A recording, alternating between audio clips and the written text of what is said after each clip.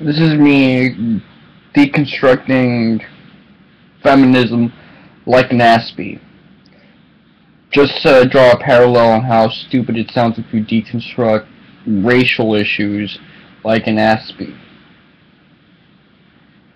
Okay, take for instance,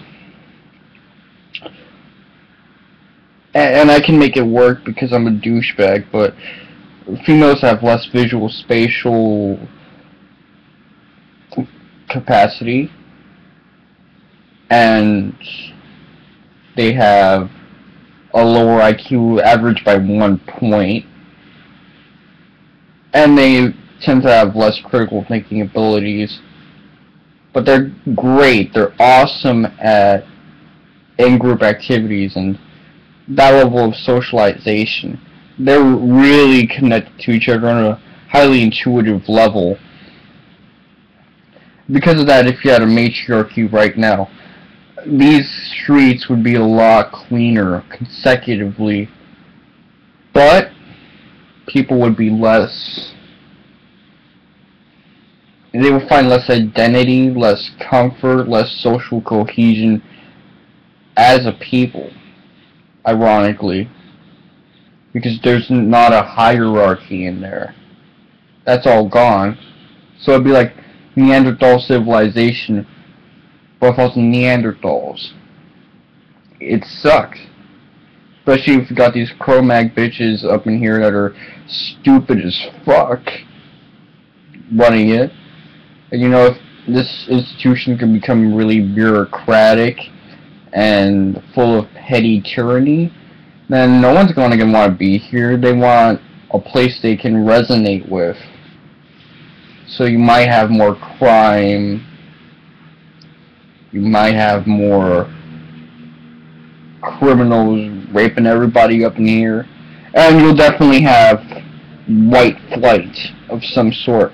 More dramatic than white flight in Detroit. It'd be a lot quicker than 60 years for it to come to pass.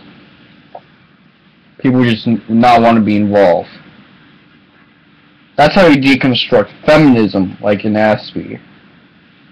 See, I didn't talk about the advantages of patriarchy in a practical way. I just pointed at random shit about the brain and then told it like how it is. Now, if I wanted to go full Aspie, I'd actually use actual data as a point, but again, I play an Aspie on TV. Now, in real life, okay, in real life I'm very autistic, but whatever. It is what it is. Now, how would you take another social justice mood point, just a gay issue? But then, that's like a false dichotomy, because people say random shit about the gay guys and the brain. You gotta love MSMs, men having sex with men, how that's becoming an identitarian thing. Now, doctors are in the womb, and they're seeing a little blip on a radar, and they're saying, hey, that kid has identity issues, gender identity issues, gonna end up a tranny. It's gonna end up a disyscum mofo. You gotta love that shit. It's a man trapped in a woman's body, but the soul doesn't exist. Anyway, this is Mr. Wonka 7, and suck my dick.